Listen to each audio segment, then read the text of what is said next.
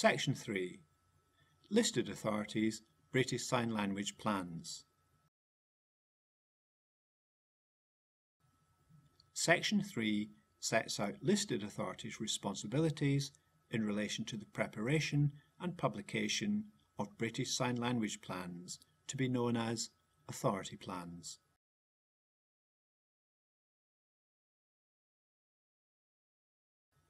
Listed authorities are further referred to in Section 8, and Schedule 2 lists all of the authorities to which the bill applies.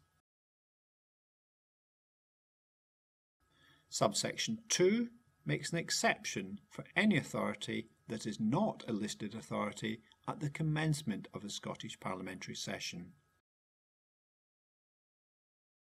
As a result, if a new body is created mid-session, it only becomes obliged to prepare an authority plan from the beginning of the following session.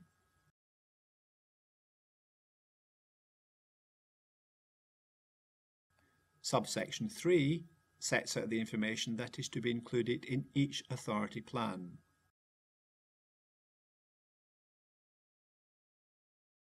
This requires the authority to set out measures to be taken by it in relation to the use of BSL, timescales for doing so, and where appropriate, how, when, and to what extent any measures to be taken in terms of the most recently published such plan were taken, paragraphs A to C.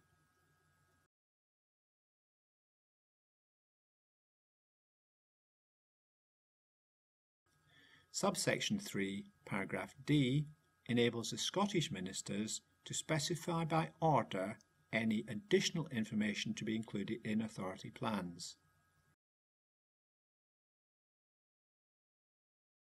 Subsection 9 states that any such order is subject to the negative procedure, i.e. is subject to annulment by resolution of the Parliament.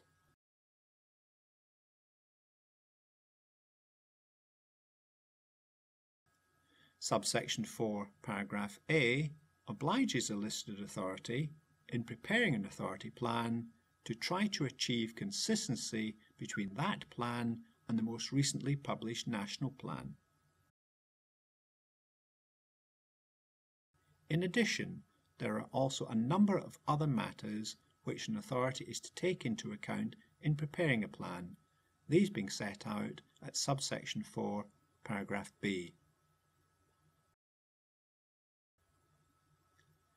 Subsections 5 and 6 specify the nature of the consultation that listed authorities are obliged to undertake in the production of their plans. The consultation requirement is similar to that for the national plan. Listed authorities must consult those likely to be directly affected or who have an interest in an authority plan, and take account of any representations they receive in finalising the plan.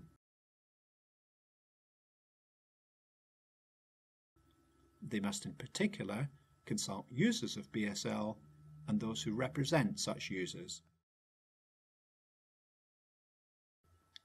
Subsections 7 and 8 enable an authority to revise its plan at any time, as long as in doing so it observes the same requirements, i.e. as set out at subsection 4, as it did when the plan was first prepared.